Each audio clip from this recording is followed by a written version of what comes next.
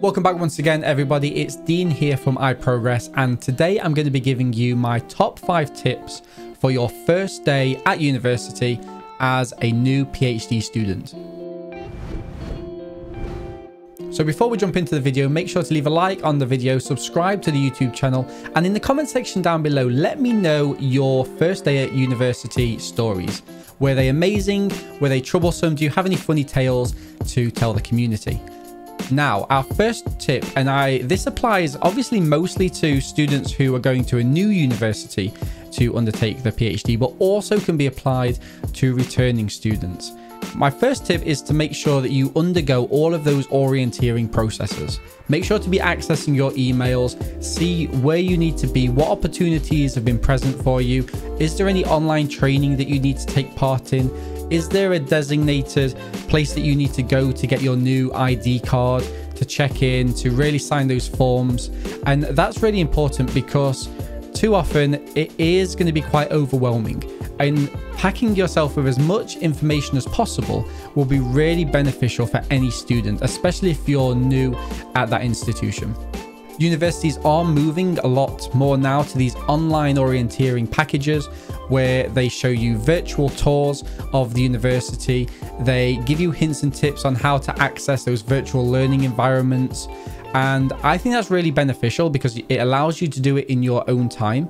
And it also means that in most cases, you can even do that before your first day on campus. Obviously, you're not starting yet, so it's perfectly fine to leave it until that first week. But I've spoken to students who's done this before. If they do it before they get to campus, they feel like they've hit the ground running. They feel like they're more ready to jump into their PhD program of study. So just bear that in mind. The second tip I can afford you is to be arranging that first meeting with your director of studies and the supervision team. Now, this might not happen on day one, but if you can do that background work and get it for the morning that your PhD starts, that will really give you that pat on the back and say, look, you're here, you've arrived, you're ready to start this PhD journey. And that can be really beneficial. It means that you can normalize having these meetings with your supervisors. You can almost put lots of these anxieties of starting to rest. You can get the best advice from them. They might have update information. And most importantly, you can start working with them to understand how your supervisory relationship will best be placed. Now, I'm going to do a video on ideal supervisor relationships in a couple of weeks, so watch out for that. But in the meantime, you really want to be setting the scene yourself. You want to be laying your cards on the table and saying, look, this is how I like to be supervised. This is how I want us to try from the off. And it might change. It definitely will. It did in my experience. I really enjoyed being kind of almost micromanaged right at the start because I didn't really know how to do a PhD. You know, I didn't have that background knowledge that you're picking up from these videos. But as my journey progressed, I like to be let off the leash quite a lot. I like to free roam and try and do my best to develop ideas. And I would trial and error, I would fail, and I would also succeed. And I'd take that information back to my supervisors and disseminate it back to them and say, look, this is my journey thus far in the last month. What can you advise? And have you got any preference about where we take this project next? If nothing else, it'll be a really nice meet and greet. You can grab a coffee and then you can get to work. My third piece of advice is to refill that coffee pot that we talked about in tip number 2 and take yourself on a really mindful walk around campus. Explore the areas that you've never been before if you're a returning student, but just get yourself lost if you are a new student. Find your ways in and out of the buildings, understand the different blocks, understand the different floors, and really immerse yourself in that university culture. Okay, one of the points that I've taken on board from my previous PhD students is that when they have come to a new university, and this also applies to master's students, when you've come to a university that's new from a previous institution, it's quite difficult sometimes to acclimatize yourself to that new institution, that new university. And by getting this out of the way very early on, okay, by really finding yourself and immersing yourself in that journey, you can feel closer to that community. If you do that, you're going to feel more confident about really getting yourself out there and making a name for yourself in your academic studies. You might even find yourself a home away from home when your PhD gets a little bit rocky and you just want to hide away.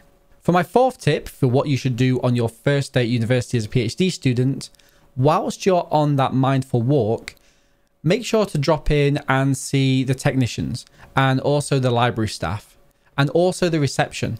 Okay, make sure that you get to know these individuals. These people are going to be helping to support you in your studies for the next 3 to 4 years. And it's really important that you have a great relationship with them. I know from my time at university, I've many a time had to call on people from the admin team, the finance team, the librarians, the student wellbeing team to support me throughout my journey.